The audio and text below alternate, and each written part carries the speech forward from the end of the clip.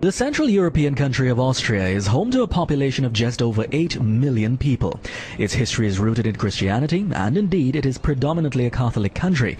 Figures, however, are putting the growing Islamic population at just over 500,000 since 2010, and with this figure continuing to grow, it raises the question, what's the appeal of Islam in a Central European country whose main religion is Christianity?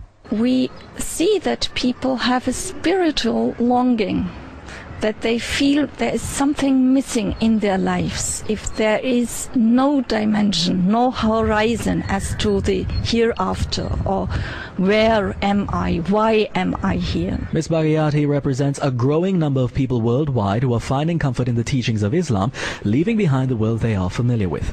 Many have stated that they are disillusioned, and indeed abuse scandals in the Catholic Church has played a major part in the exodus of members, so admits Austrian Catholic Church press speaker Michael Prühler. That the church will be small in membership and it will be smaller in social influence.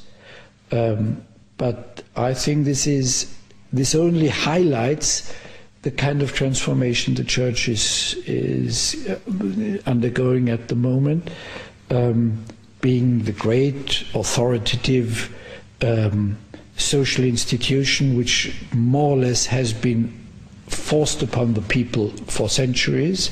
While the UN has expressed concern recently about growing acts of discrimination and violence against religious groups, Ms. Bagayati says this is the perfect time for Islam to show its peaceful nature even more. When I stepped to Islam, I had the personal impression that it's not something like a big change to me, but more like a step forward. This is why I feel that there is a good possibility to build more bridges between people, because we share much more than many people would think.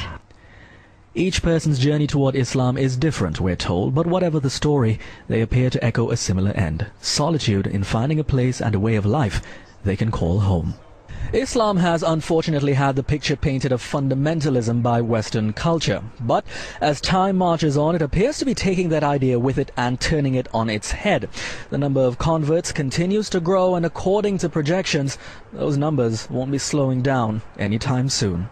Fabian Peer, Press TV, Vienna. أفمن شرح الله صدره للإسلام فهو على نور من ربه فويل للقاسية قلوبهم من ذكر الله